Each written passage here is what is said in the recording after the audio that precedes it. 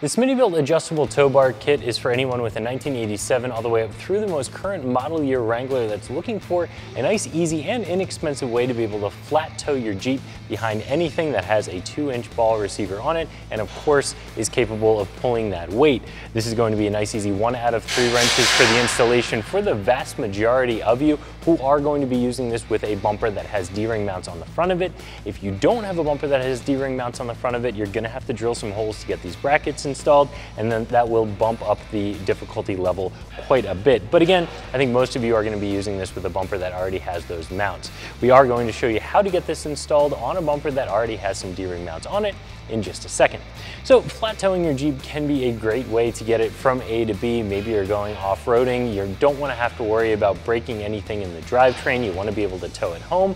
Flat towing is going to be a way to do that a lot less expensively than having to get a trailer and put the Jeep on a trailer. Of course, depending on what breaks, a trailer might be the only way to get it home, but this is still going to be a way to transport that vehicle behind another vehicle. This is going to be a really nice kit. It's going to include everything you need. The thing that's not shown here, but it does come with, are all the safety chains for both ends of the vehicle. And as I said, this bracket here that comes already installed on the tow bar is going to be used if you have some D-rings on the Jeep. These are going to be used if you don't have D-rings and want to drill some holes. And this right here is going to be the backing plate for these. So if you do drill holes, you want to make sure that you have a nice strong connection. These are really thick, beefy backing plates to go on the other side of whatever you drilled through, so you're going to be able to pull the weight that you need to be able to pull. Over here, of course, you have a standard 2-inch coupler that will go on any standard 2-inch tow ball. So you have this set up to be able to pull your Jeep behind a truck, or as I said before, anything that can haul the amount of weight that your Jeep is. This is going to be a very inexpensive way of transporting your Jeep when you compare it to, say, a trailer. Trailers can, of course, be much more expensive. This kit comes in at right around that $160 mark, so comparatively, very, very inexpensive way to be able to tow your Jeep. As we said, this is going to be a pretty easy install as long as you have a bumper that already has some D-ring mounts on it, 1 out of 3 wrenches, so let's show you how to get it installed. Tools required for this installation are going to be a 19mm wrench, a 3/8 drive, 19, 16, and 14mm socket. Optional is going to be an impact. So before we get into the install of our Smittybilt tow bar, I just wanted to show you the universal mounting bracket option. This backing plate and this mounting bracket would go into the front of your bumper, but this would require you to drill a couple extra holes. So you could mount it right here next to your winch where your fairlead would go, or you could go the option that we're going to do, and that is use the D-ring mounts. So we're actually going to put this bracket right in between there. Obviously take that D-ring out first. And it's going to look like this. You'll have one on this side and one on the other, the tow bar connected to that. So let's get started by removing both of these shackles.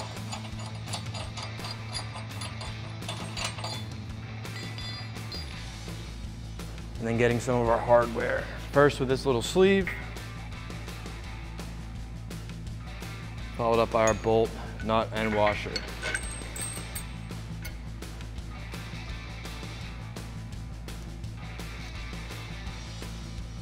So as I said earlier, we're going to insert this sleeve first, just to make up some of that room inside of that hole. Slide our bolt with our washer on the end, followed up by another washer, and our nylock nut. I'm going to put a 19 on the bolt end and a 19 on the nut end.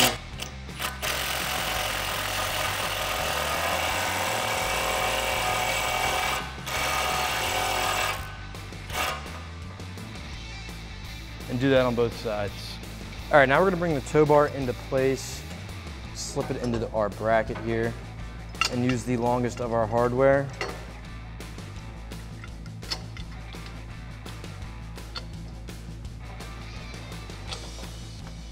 I'm just going to go ahead and connect the other one as well.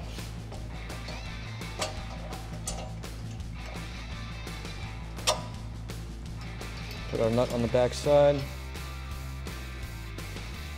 These are both 19mm as well.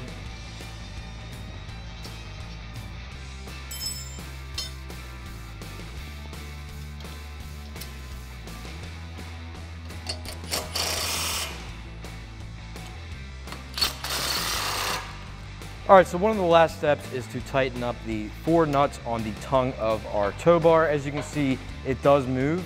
We are going to tighten up, but at the same time, we're gonna make sure that this is nice and straight, that we have an equal gap on both sides. Then we're gonna take a 14 millimeter on my impact and just tighten these up.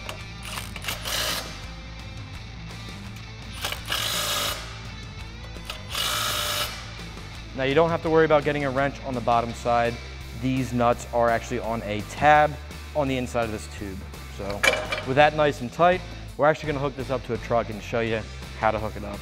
All right, so what I'm gonna show you now is actually how to hook your tow bar up to your tow vehicle. Now I have a truck over here with that 2-inch ball. We're just gonna drop our tow bar into place, lock it into place just like that, and then we're going to add our safety chain. Now our safety chain, you're just gonna take this U-bolt, go through your link, and go through the 2 holes on the tow bar itself. Tighten up the 16 millimeter nuts on the inside here.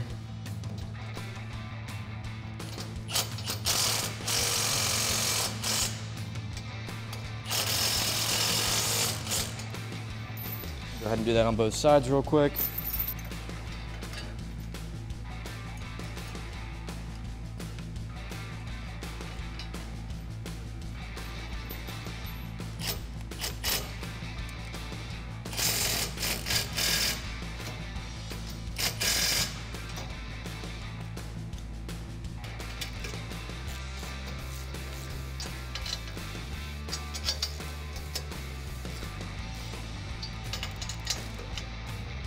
All right, now let's connect those safety chains.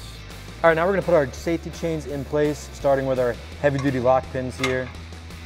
Make sure that goes through our hole there. Add our chain and lock this down.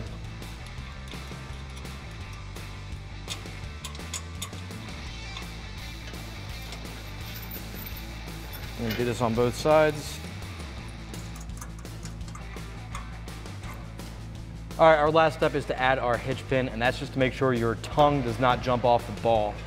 So here we go. This is a nice quick disconnect, and that way this will not release. So one of the last steps is to make sure that your Jeep's transfer case is in neutral. Now, not your transmission, your transfer case. So let me show you how to do that.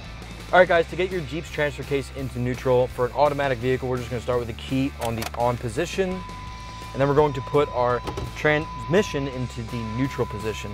After that, we can bring our 4-wheel drive transfer case stick backwards, that's 4-wheel drive, and then over to our right and back. Now, when it's just free like that, that means it's in neutral. So we can actually put this back into park, and our transfer case is in neutral now. So with the e-brake off and the key in the off position, our Jeep's ready to be towed. That's gonna wrap up my install of the Smittybilt adjustable tow bar kit for your Jeep. And for all things Wrangler, keep it here at ExtremeTerrain.com.